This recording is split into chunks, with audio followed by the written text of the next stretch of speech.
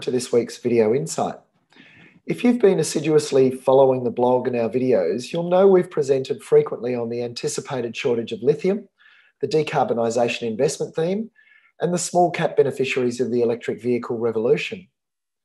We've previously reported the tipping point has already passed. In fact, that tipping point was Volkswagen Group's 2021 Power Day, where you might remember the company outlined a massive 25 billion euro capital expenditure plan to drive down EV battery production costs and accelerate the transition away from internal combustion engines. In fact, what it did was trigger an OEM race to provide a full range of EV models. And there's a bit of a network effect going on here. More models produces more choice and therefore more desire, while more desire produces more models. UBS this week published the results of a survey of more than 11,000 consumers in the largest passenger vehicle markets in the world. And the survey revealed something quite surprising. 49% of consumers globally are very likely to purchase a fully electric or battery electric vehicle. And importantly, none of the countries surveyed experienced rising consumer subsidies, suggesting that the increased popularity of EVs is in fact organic. It's not being tax or incentive driven. So consumer demand for EVs will be strong, and that means upstream suppliers, those suppliers of raw materials and so on, are going to struggle to keep up. And that should send raw material prices soaring if they haven't already, and certainly keep them elevated.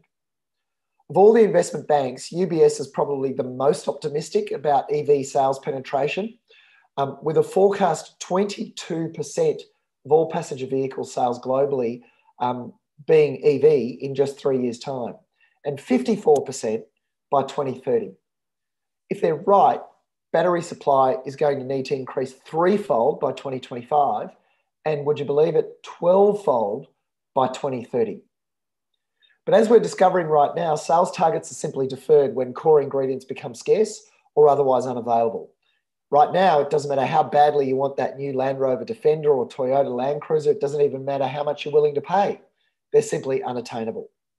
Indeed, the global auto industry's devastating dearth of computer chips, critically important electrical wiring, palladium for catalytic converters, pig iron for steel, nickel for EV batteries and other essential parts, have practically immobilized deliveries and resulted in soaring prices for new and used vehicles.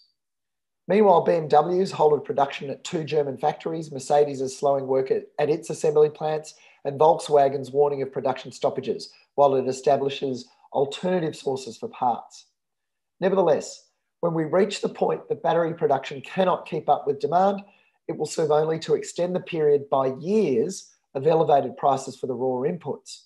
And if there's one thing that's clear from the UBS survey, it's this. The tipping point for mass adoption of EVs has already passed, and an unstoppable secular trend is now underway.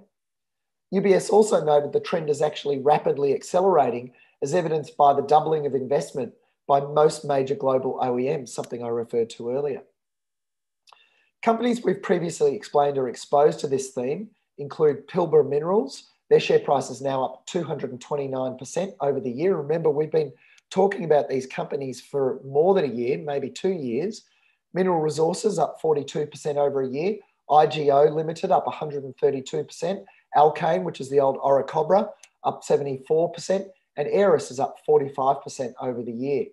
Now, among my peers and colleagues, there is a percolating view that based on those big share price moves I've just mentioned, some of the very good news of this EV theme might be partly factored or fully factored in to the prices already.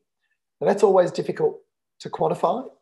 On the one hand, it's quite possible they continue to soar from here, but it's also possible great returns can be made awaiting any pullback associated with temporary disenchantment with the story.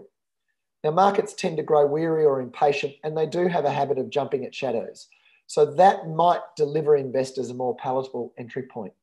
But one thing is certain, this train has left the station, the trend is underway, it's secular for many, many years, and it's going to have a major impact on many parts of the supply chain, both up and downstream. That's all from me today. Look forward to being in touch with you again in a week or two. And in the meantime, please follow us on Facebook and Twitter.